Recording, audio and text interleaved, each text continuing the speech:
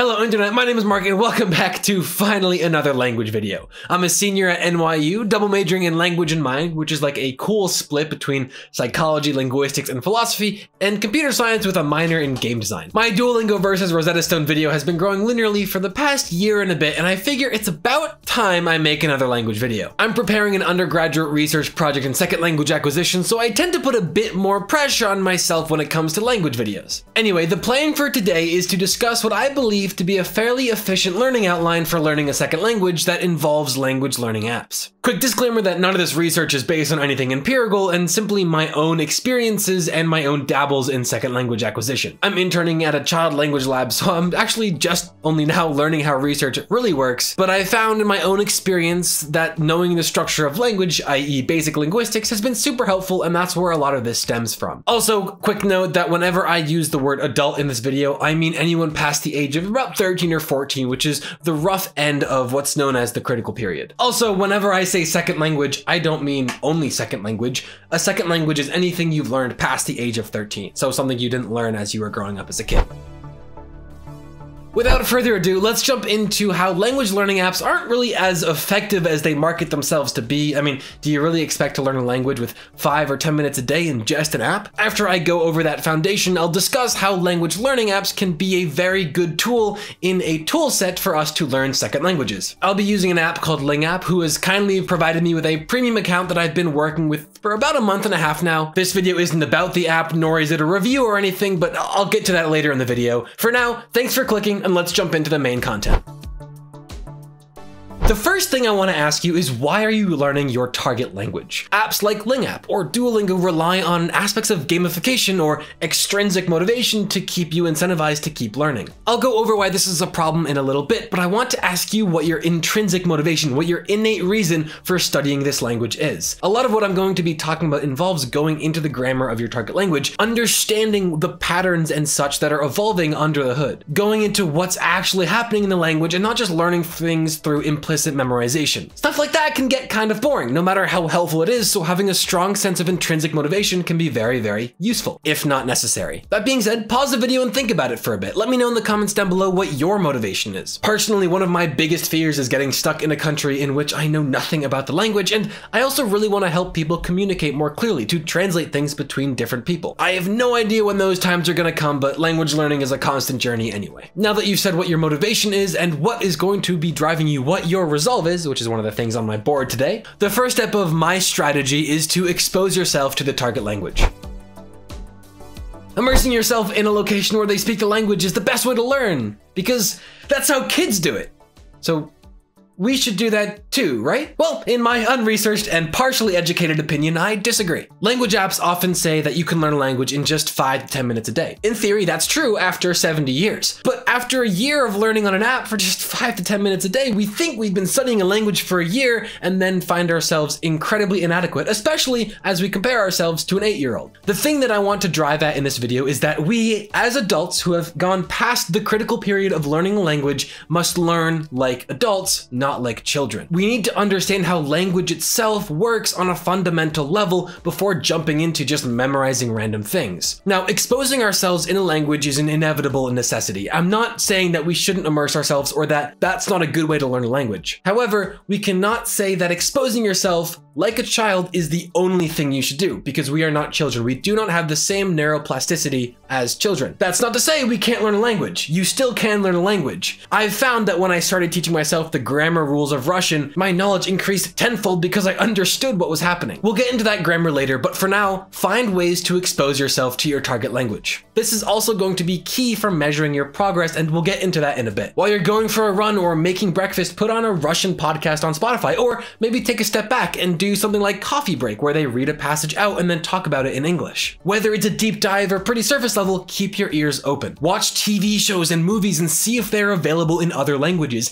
Even better, find TV shows or movies that are made in your target language, not just translated and dubbed over. For Danish, The Rain has been a really good show. For Brazilian Portuguese, I've really enjoyed The 3%. You'll see this tip really everywhere, honestly. And it's a great way to get used to the sounds and, as we'll jump into in a bit, identify what you're learning in an app or in a book and being like, hey, I know those words, because there have been times when I'm watching a TV show in Russian and I hear words and I'm like, I know that one, I know that one.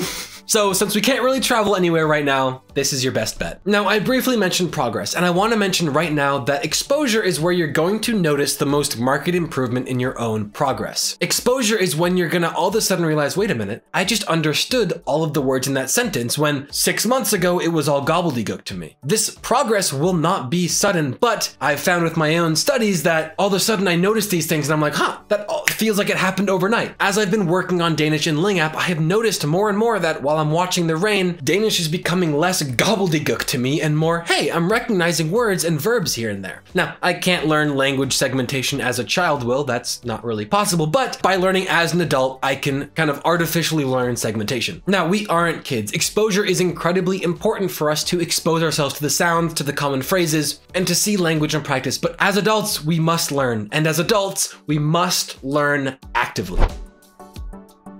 Learning is inevitable, just in general for everything you'll ever do. Child language development, as I'm learning in my first language acquisition class, is even more different than I originally thought it was from adult language acquisition. I feel like I could talk about the differences for ages because there are many of them. But the thing that I don't like hearing is that, oh, we should look at how children learn languages to learn languages as adults. The only thing we should take away is to expose ourselves. Children literally learn so fast, it's incredible, but we cannot learn just like them. But Mark, if we can't learn like children learn, what do we as adults have that children don't? Glad you asked. Simply put, as adults, our cognitive functions are just further developed. All in all, as adults, we should learn how languages work, learning what's going on under the hood of language production. And this is pretty much grammar and stuff like phonology if you want to get into improving your accent. A really good example is if you want to produce a better accent, as children, you can make every sound in the world and you narrow that down as you learn languages. As adults, we're biased. We are limited to the sounds that we know. I'll talk about this more in a few minutes because I want to get into grammar, which might not sound exciting. But as adults, we have to learn how to remake the sounds that we lost the ability to when we were learning our first language. But when it comes to really learning a language, I believe that we should learn the underlying basics of linguistics. I'm gonna get to a cool Japanese example in just a few minutes when we jump into apps and vocab, but one anecdote I want to mention is that in Russian, when I realized that word order doesn't matter, things became a lot more clear to me. One of the biggest critiques I had about Rosetta Stone is that it relies so heavily on giving you all of this data and for you to pick apart the pattern on your own. Then I picked up this and it talked about cases and all the different things that can happen with declensions on nouns and word order not mattering. Russian still isn't very easy, but it makes so much more sense. This is where language learning apps come in. The problem with language learning apps is that they teach you segmented and specific information. You will likely never need to know about fishes talking to each other or ducks reading the newspaper. In my use of LingApp over the past month and a half, I've worked on becoming more consciously aware about how we can leverage learning apps to be useful for us, how we can adapt them into the bigger picture, because they're not going to teach us about grammar. They're going to show us several sentences and words, and we're expected to learn those through implicit memorization and recognize the patterns. But as adults, we can do so much more than that. We can make our lives so much easier. But let's get into it. For this portion of the video, I will be using LingApp. They reached out at the beginning of the year and asked me if I wanted to give their premium app a shot. I said, yeah, why not? It was really fun to incorporate it in this video and,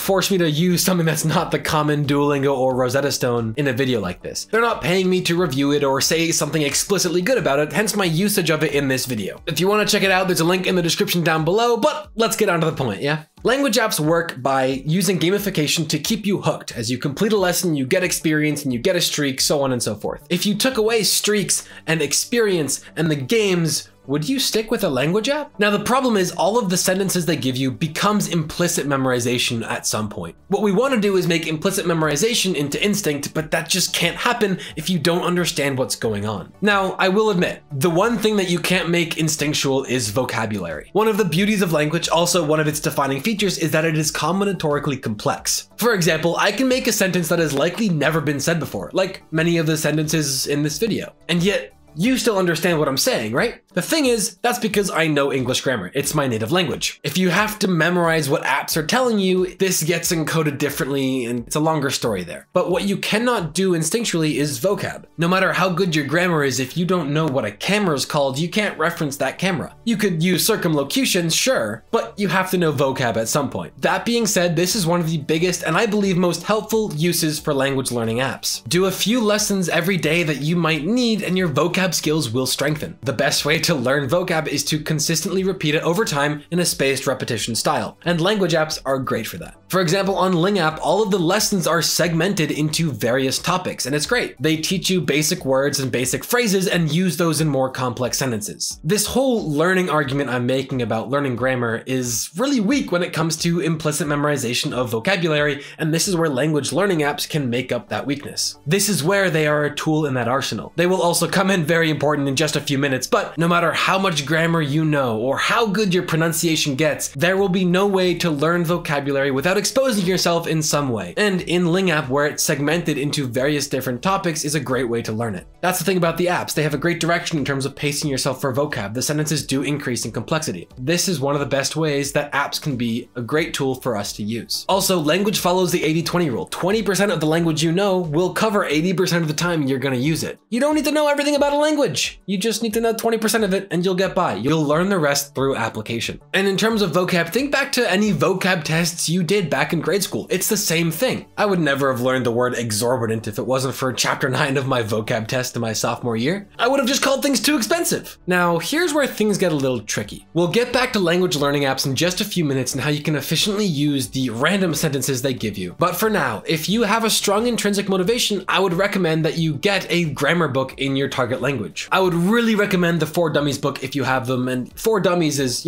4 dummies. It's outlined very well. The Russian one is really good. I can't speak to the rest. I'm not affiliated with 4 Dummies, but I would really recommend you get a book. Now, why do I need a book? I can just use the language learning app. No. Now you can jump into LingApp and choose Japanese, for example, and you can go through the lessons. That's fine. You'll learn vocab. Maybe you'll recognize structure for word ending. You'll pick up some of the kana along the way. However, you will give yourself a significant advantage when you're starting off in Japanese if you understand what it means for Japanese to be a subject-object-verb language, whereas English is a subject-verb-object language. Subject-verb-object, subject what? Subject-object-verb, or SOV, and subject-verb-object, or SVO, are structures of language. These 3 letters can be combined in any way, and many of them are much rarer than others. While Russian is technically a subject-verb-object language, it doesn't have to be. Let's get into an example of what this means with Japanese. For example, let's take the boy throws the ball. In English, we know from our grade school years that the boy is the subject, throws is the verb conjugated for he, and the ball is the object. He throws the ball.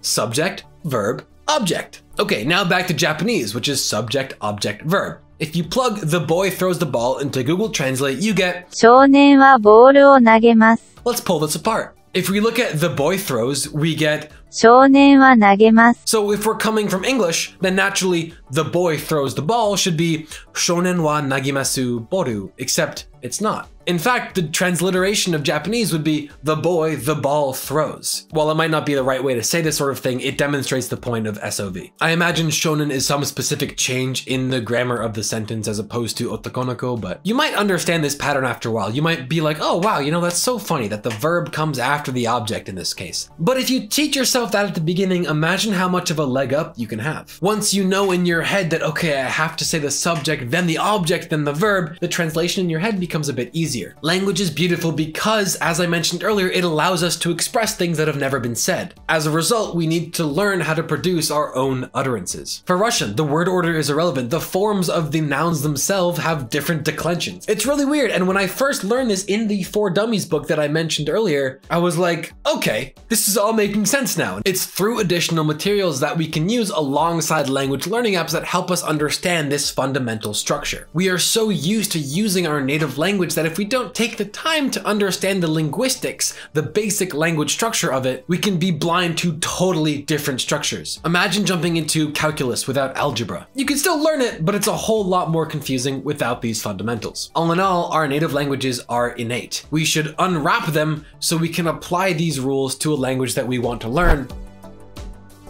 So, where do apps fit in? Well, I'm glad you asked. We can choose to actively observe the grammar rules that are happening. For example, in LingApp, I should not just mindlessly translate something. For example, here in LingApp, and excuse my accent, Jeg spiser morgenmel med min sost. My accent sucks. When it comes to this, you don't just want to mindlessly punch in what you think the translation is. See if you can pull apart the grammar of the sentence. Jeg spiser, okay, I am eating morgenmel med min sost. Okay, so pull apart the language. Morgenmel, well, I know that's breakfast. Mel, mein Sost. Mel must be with, right? So my sister. Pull apart each part of speech that's coming up. Then go and translate. You can easily get through these lessons by just going through the motions, but you want to actively pay attention. In order to learn a language, in my opinion, we must learn about language itself. Especially as adults, we need to look at the underlying structure. Going back to exposure, as you learn these things, something like segmentation becomes easier. You start to hear, some Danish might change from "jeg spiser morgenmad" to "jeg spiser morgenmad med min søster." You notice these things through exposure. Now, as you pay attention to these patterns in language, use them for when you next apply the language. And speaking of application, it is the one thing you must absolutely do. As this goes with learning just about anything, I'll try to keep it brief. As a result, you must apply your target language to learn it. If you have the answers to a math problem as you do the problem, you will never learn where you get stuck. If you never push yourself to try and figure out the solution, you will never learn how it works. If you can, speak with a native speaker of the language. If it's embarrassing and you want to duck out like I often do, then let that humility fuel you in a way. Not going too far into the philosophical argument, I believe that language is representative of how we think. If you do not try to speak or write in your target language, such as staying in the realm of a language learning app or just one source of learning, you will never learn how to express yourself in that language. You'll never learn how you speak because in your native language, it's just such a default. For starters, sit down for just 2 to 5 minutes at the end of every day and just record yourself speaking into a voice note. Even if it's only a few words that you remembered from that day or the same sample sentences that you learned in LingApp that day, that's something. Write it down if you want. Maybe you don't want to speak it. One thing I did to kind of boost my French learning was make a weekly gaming video, but the commentary was in French. I quickly learned that the things I often said in English were really difficult because I have no idea how to express them in French. You'll find yourself saying the same things over and over, and more importantly, you'll identify the holes in your knowledge. As you identify these holes, that's where you go back and fix them, which we'll get to in just a minute. Finding yourself unsure about when to use the nominative case or generative case?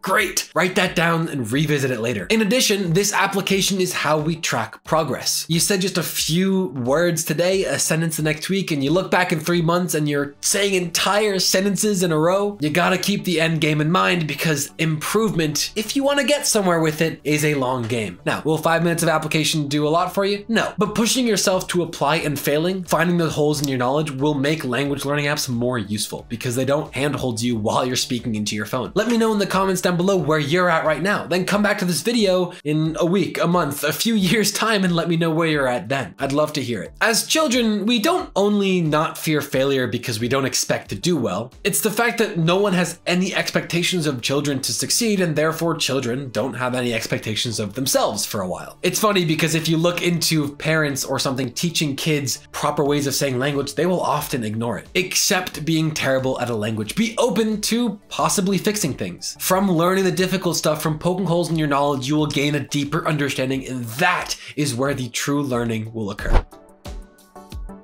Now, on the note of language learning apps, as I talked about in my Rosetta Stone versus Duolingo video, Rosetta Stone has a really cool feature called stories, and I love it. I love it because it forces you to apply the language. You have to read stories and you get to listen, and there's even an option to record yourself speaking back. LingApp has a cool feature called Chatbot. Chatbot is really easy to get by. You can just press the buttons and it'll give you experience. Now, that's just going through the motions and you get nothing from it. When something comes up on the chatbot, don't look at the options. Think about how you would respond. Without clicking translate, see, okay, do I know what this person's saying? If they say bonjour, it's like, okay, should I say, I think comment ça va was the thing that I should say. Okay, I'll say comment ça va. And then you go to the options and make sure you understand each of the options. The idea here is to make yourself think. Don't just go through the motions. When the voice in the other line says bonjour, don't just pick one of the 3 or 4 options, make your own first. When you're reading things, say them out loud. Play into both sides of the conversation to the chatbot, and maybe once the conversation ends, because they are really, really short, see if you can play both sides of the conversation. Where might it go from there? All in all, for language learning apps, you need to use them as a tool in your toolbox for some greater purpose. You can go through chatbot in seconds, probably. You can go through the motions of the app by just remembering which word goes well. You can just click through the lessons, honestly. It's really easy to get by in both LingApp and Duolingo and probably every single one out there. However, you will gain absolutely nothing from that. Absolutely nothing. You might as well go pick up a picture book, flip through it, not look at a single word, and just have fun looking at the pictures. When it asks you to translate, do it on your own in your head first. Don't just use process of elimination because you will not learn this way. If you get something wrong, spend time understanding where you went wrong. Don't just say, okay, continue. My point is this. If you just go through the motions of a language learning app, or if you just go through the motions of a For Dummies book, you will find yourself in a very familiar predicament you might already find yourself in. From, my 4 years of Spanish in high school and I learned nothing, to, my 600-day streak on LingApp, but I don't know how to speak the language. You must use the apps as a tool. LingApp has a bunch of great features. The vocab is expansive. The chatbot is pretty cool, but these features mean absolutely nothing if you don't choose to actively think about them. And it is with other things like language learning books that help us make the most of what language apps have to offer. And if you actually want to learn, you have to go outside of gamification and dig into your intrinsic motivation to find your resolve for learning a language. So finally, we'll jump into the last bit of this cycle, and that is fix and repeat. Whenever I told you to write down what you might have been getting wrong, or when you're actively listening to whatever you've chosen to expose yourself to, this is where you find the gaps in your knowledge and actively work to fix them. Try really hard to think about where you're stuck on a math problem and then look at the answer, because when you find out where you get stuck, that's when you really learn. Same thing with language. Instead of just going through the motions of a language learning app, you can actively teach yourself the grammar rule so that when you go to that app's future lessons, you have a much easier time. Outline what you're gonna do and actively listen and watch TV shows. Challenge yourself, turn off the subtitles, things like that. All you have to do is identify the holes in your knowledge. That's it. Without defining the problem, there does not exist a solution. As you poke more holes in your knowledge, you'll find more things to learn. And when you patch all of those holes, speak to a native speaker because they will absolutely tear you apart and make you question everything you think you know. So real quick, if you made it through the entire video, thank you so much. I hope you enjoyed and I commend you quite a bit. It's not the most entertaining video, I imagine, but it's something I'm really passionate about. And I imagine that if you're here watching the whole thing, you're passionate about it too. Now go ahead and write something for one of each of the 4 categories of the phases mentioned in this video: expose, learn, apply, and fix. That way, when you sit down for language practice, you can remove the friction of, oh, what should I do now? Immediately jump into that Russian for Dummies. Immediately jump into your next Japanese lesson on LingApp. It's not just, oh, I'll do a few lessons on LingApp. It's, I'll learn 10 words on LingApp today and do a couple of pages of Russian exercises. Drop a comment and let me know what you'll do to work on this, because I'm curious about what other people think, and I'm curious if people can get some value from this. All in all, learning a language is no easy feat, especially as adults, but it's not impossible. You simply have to leverage the tools at your disposal, whether that be language apps like LingApp and books like For Dummies, or your cognitive functions that you have as an adult. Making mistakes is more difficult as adults because we're more cognizant of it and we don't have the freedom as we did as children. We can utilize similar environments as children, but we will never be able to fully jump into the full neuroplastic 7 to 10 years a child will have learning their native language. In other words, whenever people say, oh, I didn't learn anything in my 4 years of high school Spanish and, the 7-year-old's better than I am. Well, it's because you're comparing your 100 hours of Spanish to a 7-year-old's 7 full years of Spanish. Work at your own pace. In other words, don't measure your progress against some kid, measure it against yourself. Something that helps me is casting myself into the future. Several months from now, I'm in Japan and I'm thinking, wow, I really wish I started learning Japanese a couple of months ago. Well, I'm at a couple of months ago now, and here we are. The thing is, apps alone in just 5 to 10 minutes a day will not teach you all that you need to know. Languages need to be studied, and apps like LingApp or Rosetta are great tools to use, but they need to be used in tandem with other tools. If you want to give LingApp a shot, there's a link in the description down below. If you want to look up For Dummies, I would just check on Amazon or something. Put together your tool set, and you'll be well equipped for your learning sessions. We cannot control when things happen to us, but what we can control is how well equipped we can be for whenever those moments do arise, whether they be tomorrow, a week from now, or 3 years from now. The important thing is that we started today. Thanks for watching, keep up the learning, and as always, don't forget to stay awesome. See you next week.